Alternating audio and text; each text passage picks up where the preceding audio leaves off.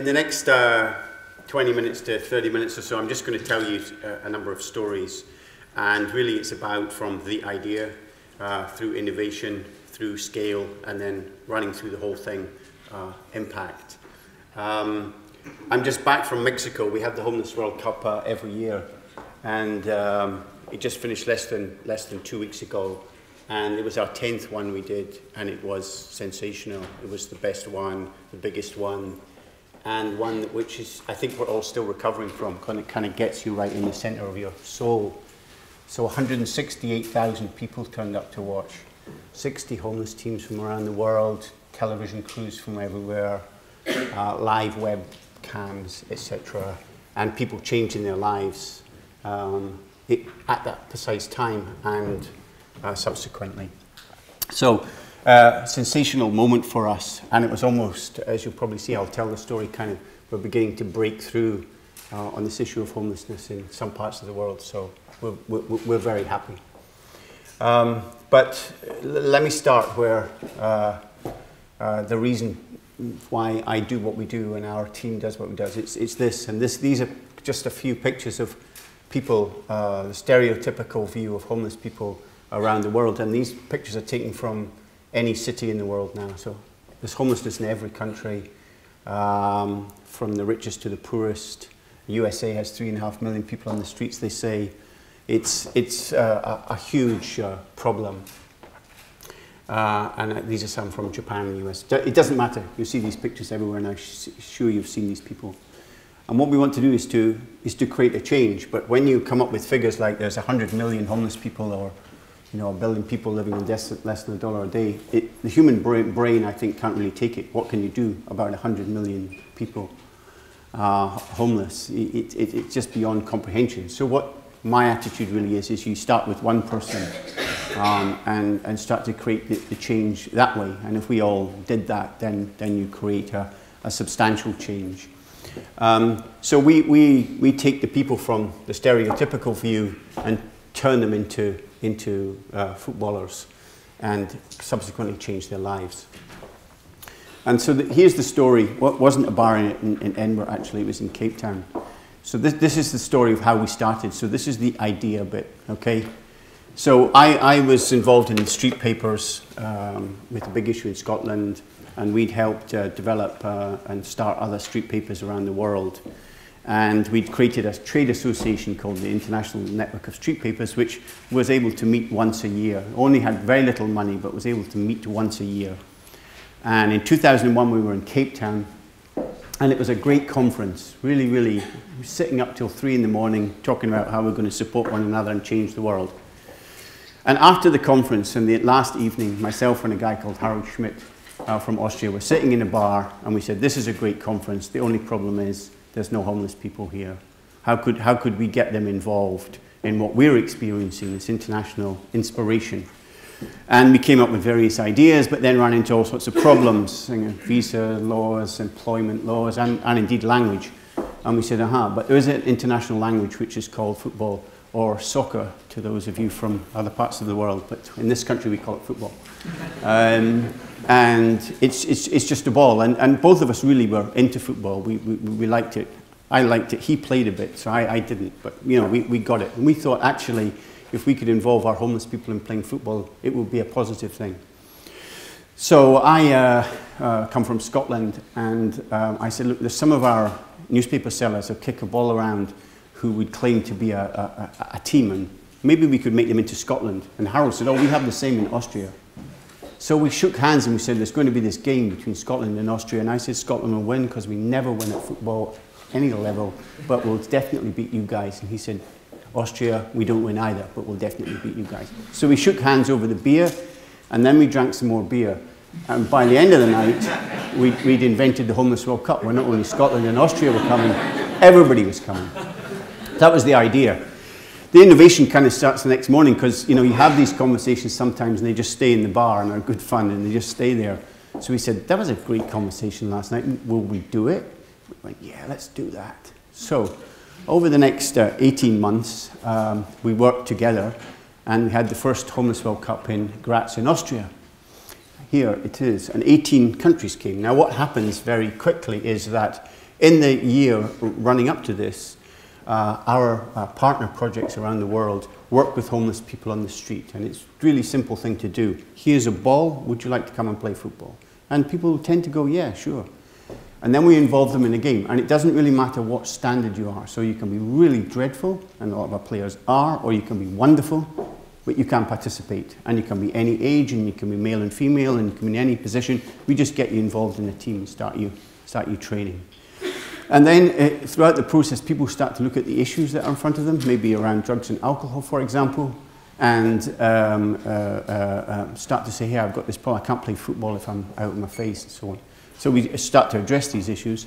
And at the end of a year, a team is selected, and you come to represent your country. So in the first one, we had 18 countries participating. We play in city centres in small squares, so football can be played anywhere. We could have a game here. Actually, it'd be quite good fun, you know, two sides of the room. But you can play anywhere, so we go to where the homeless people were, which is in the city centres, and we usually play in the main town square, if you like. We build these arenas, and it's a week-long competition where if you lose, you don't go home, you stay, and teams find their own level. So some of the teams are very, very good, and some of them are terrible, and the terrible ones play against each other, and the good ones play against each other. Somebody wins in the end because it's competitive, but then everybody gets a medal. So it's like these mass marathon runs. You participate and win and lose, but everybody gets the same medal at the end. So we were doing this in Graz, and it lasts a week, and we thought it was going to work. And we'd been able to raise some money both in Graz and internationally to get the teams there. But we weren't so sure. But we had three fantastic outcomes. One was the players changing out of all recognition in front of our eyes. So the day before, they might have been across the road in the pictures I showed you before. Now they're playing in the national strips of their countries. They're singing the national anthems better than any of the professional players do, identifying with their country, much more determined to be good. And you could actually see them in this first competition actually growing in front of your eyes, standing up really proud. And so critical thing that's changing is psychologically, because homeless people have low self-esteem, little self-respect, no confidence, and this is coming back into them. So psychologically, big changes are taking place. So fundamentally and most importantly, big change amongst the people, the homeless guys. And then the stands are full, you can see. In fact, there were so many people there, we had to build screens, we had to bring in screens. So now all these people who previously, the previous day had said, keep away from homeless people because they're a bit dangerous and they're unhealthy, and they certainly wouldn't let their children near them. They're all standing applauding homeless people, the same person. All we've done is change the environment. That's all we've done, just change the environment, what people are wearing. So the stereotypical view is changing, and indeed the same people, children are now running up and they're getting autographs from the players, and the players are becoming these heroes on the football pitch, and all of this critical change is happening. So a huge change in the people who are watching. And then thirdly, the world's media turned up, which we really didn't expect. Banks of television cameras, even some countries that weren't participating, all portraying homeless people in a positive way. And normally the media towards homeless people is negative. Get these people off the streets because they're dangerous, they're upset the tourists, they're spending money, I don't know, get rid of them, extinguish them. Whereas now the media gave a positive response, and it wasn't just a majority of positive, it was 100%, 100%, not one negative comment at all. So after this we did some research into what was happening to players, because we were really only going to do one. You know, we'd listened to Pamela's advice and so on, and kind of thought, oh God, this is really crazy, maybe we shouldn't be doing this. But we did research, and we found out that 80% of the players had changed their lives completely. So come off drugs, alcohol, got houses, got jobs, gone to college, and we didn't believe them. I said, this is not possible, cannot be 80%, because of the people we're working with, they just not work at that level. But we checked and we checked again, checked about 5 or 6 times, and it kept coming back the same. So as a result of that, we just started to innovate and build the organization. So throughout the year, we work with our partners all over the world, get more countries to become involved, and build the annual event. So the following year in Gothenburg, now we have 26 teams participating. In Edinburgh in 2005, we have 32 teams participating. It's all based on the same format. People around the world are getting more interested. The same impact figures are coming out to us. There's lots of these become a habit now, this business of players signing autographs, this guy's from Argentina. Then in 2006, we're in Cape Town.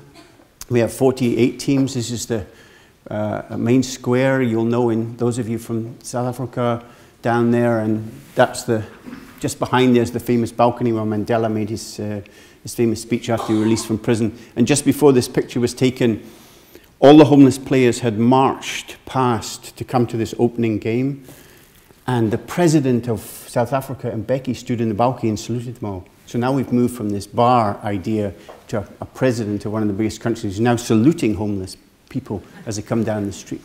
And it was a step up for us going to South Africa, more African countries involved.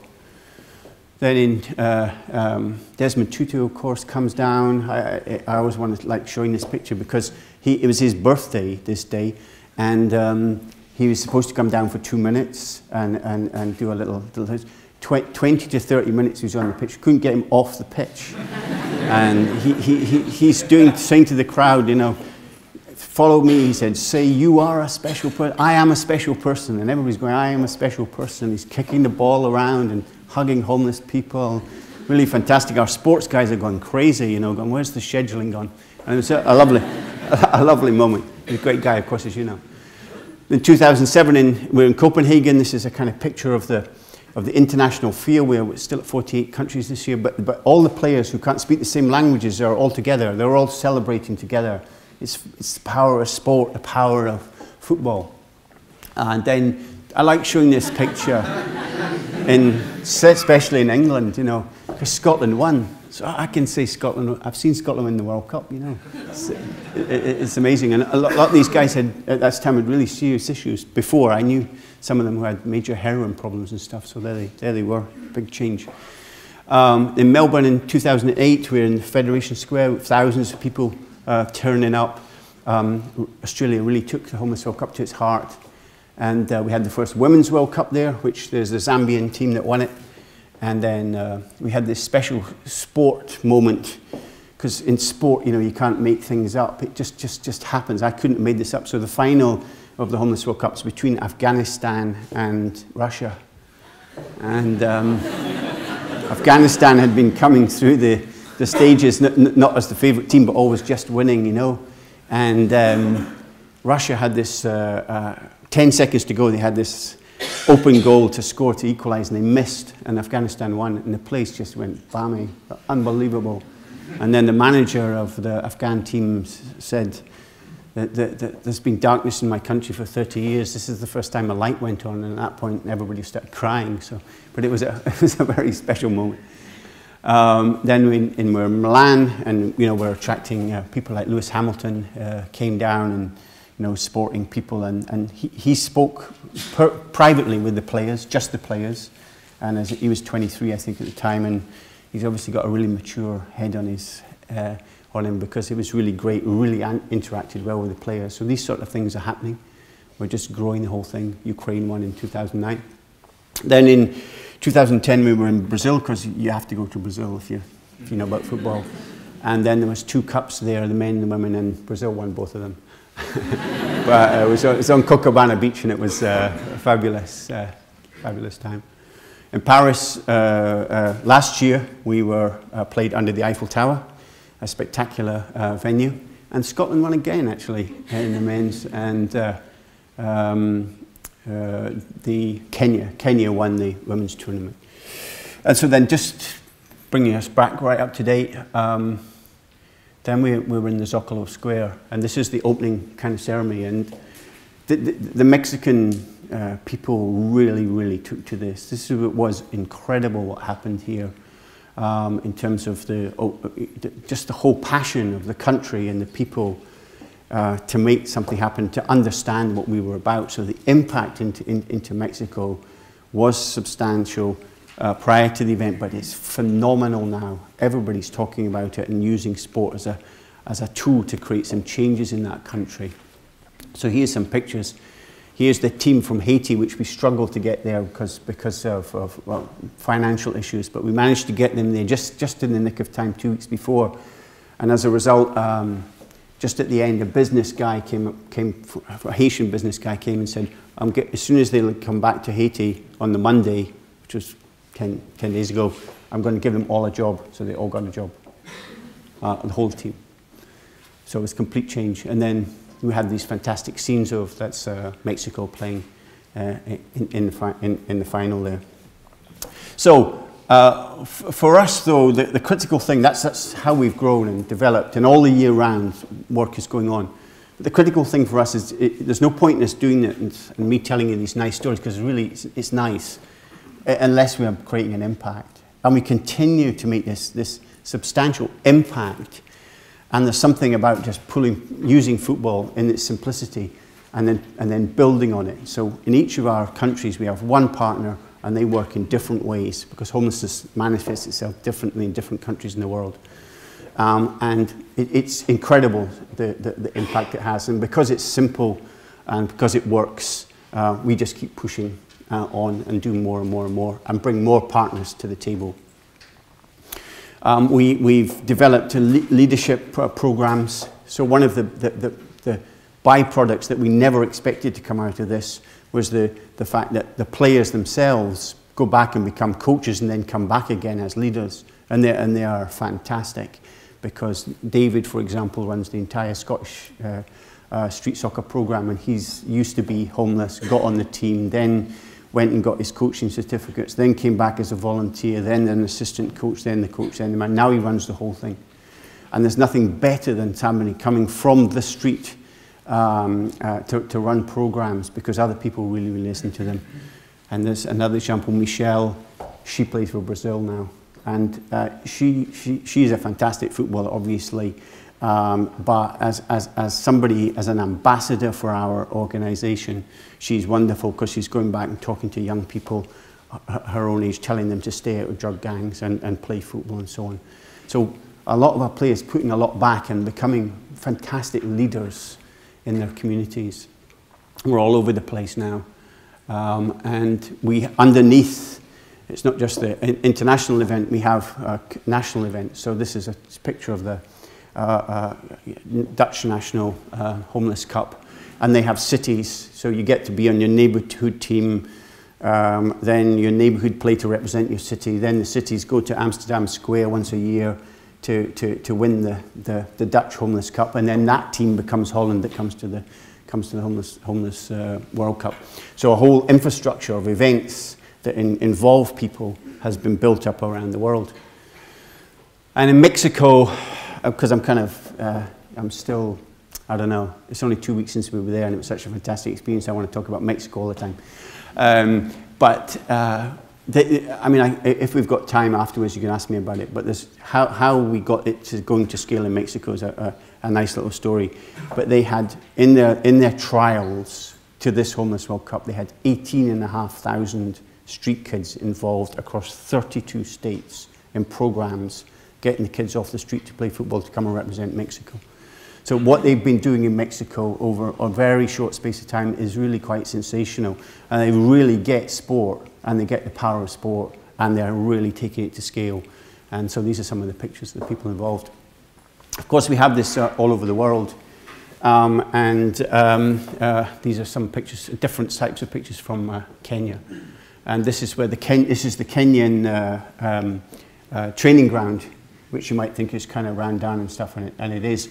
But they love it. They call it the San Siro, for those of you who know football, you know that's it. And it is their centre of dreams. This is it. And they won't let anybody around it to be built. This is their place where they play and they practice. And it's fabulous. So let me just I want to just finish with making kind of 2 points, and then show you a little video for 3 minutes of Mexico, of course. But the critical thing here is about impact. It's about the changes that we can make. And people sometimes ask me about that. So I can talk about different levels of impact, if you like, or different sections of impact. So first of all, financially, okay? So some research in New York a few years ago said that it cost $40,000 for somebody to be homeless. So somebody homeless sitting in the street here, the amount of time the police came up to them, the chaos they were involved in, going to prison for a day, all of that sort of stuff, in a year cost society $40,000. So if we've got 700 players in our international tournament there, okay, 700 times 40,000 is $28 million.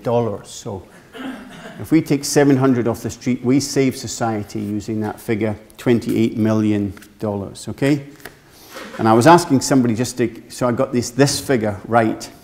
So, but we've been working over the years with 300,000 homeless people, okay?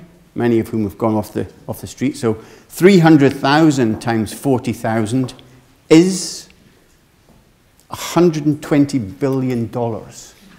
So using that figure, and it's a bit rough and ready, okay? But using that figure, we can say we've saved the global society $120 billion. The impact, of course, though, is really around our players. So there's finance, there's players, they've changed their lives completely. So we can do the statistics in terms of the numbers, but it's about their lives. It's about this thousands of anecdotal stories about the players and how they've changed, not become professional footballers, simply got little jobs, changed their lives completely. There's impact in the volunteers. So we have volunteers around our organization, but certainly at the annual events. So the feedback from the Mexican volunteers, there were a whole number, maybe a lot of students there, they're saying it was the best days of their lives. And their learning from the experience was incredible. And so they're going to do certain things. And that was all over Facebook in Mexico. Impact in media. So once again, global media coverage, changing the stereotypical view of homeless people, saying that actually these are human beings and not just kind of people that we should be frightened of, is substantial. Impact in terms of corporate understanding. So corporates have come to us and connected with us. One of our main sponsors is Nike, for example, would never have come near homelessness if it hadn't been for our intervention in terms of football. And in terms of their staff engagement programs, in terms of their corporate social responsibility and their understanding of homelessness, are really substantial impacts. Substantial impacts in terms of government thinking, because governments now start to talk to us about, hey, how can we use sport to intervene in major social issues? And of course, impact amongst everybody. So the public, amongst you. And these impacts are substantial because it's changing a view. And my strong view is that homelessness shouldn't exist in the world. So if we all do something, you can create a real change. So impact is really important. Now I just want to tell you a little story about a girl called Anna, and I want to show you this picture. Okay? So Anna comes from the north of Mexico. She's 23 now. And she was a street kid, parents unemployed. And up in the north of Mexico, there's issues with a lot of drugs, as you'll know, become a lawless kind of area.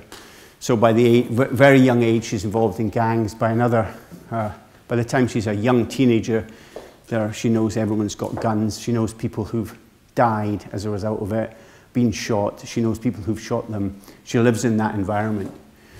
Then the football comes along, and she says, I want to get involved in football. She gets involved in the football and gets selected to play for the women's teams in Mexico.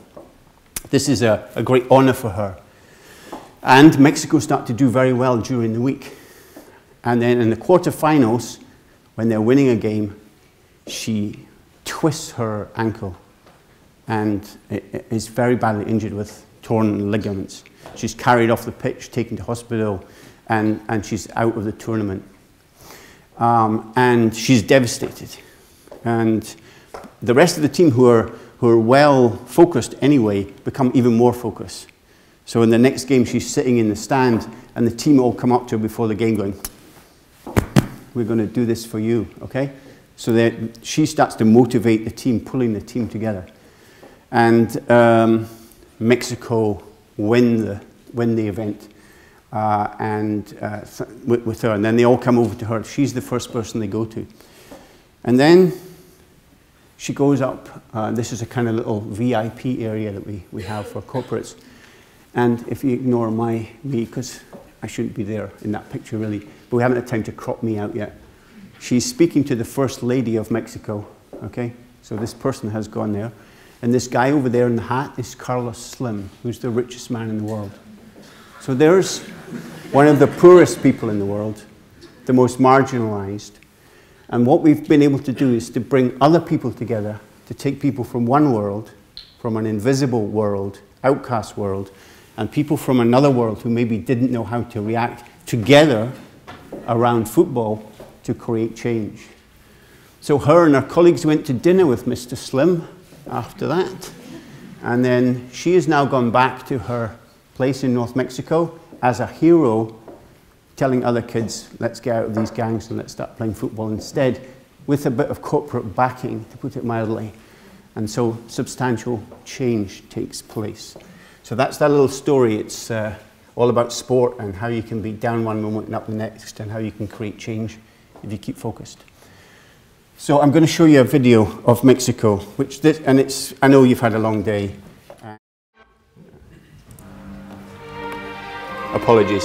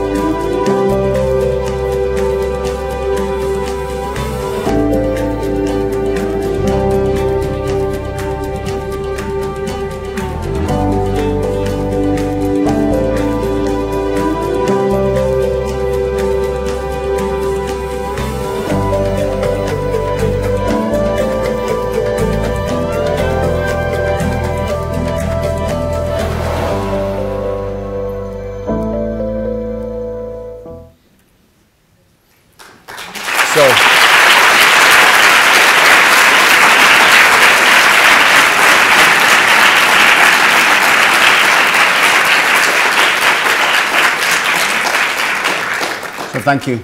So it's quite possible if we want, we can do anything we want. We shouldn't have homelessness in the world. If we're enterprising and we use our skills to innovate and change and be impactful, we can change the world. Together we can do that. So probably run slightly over time, but thank you very much indeed for your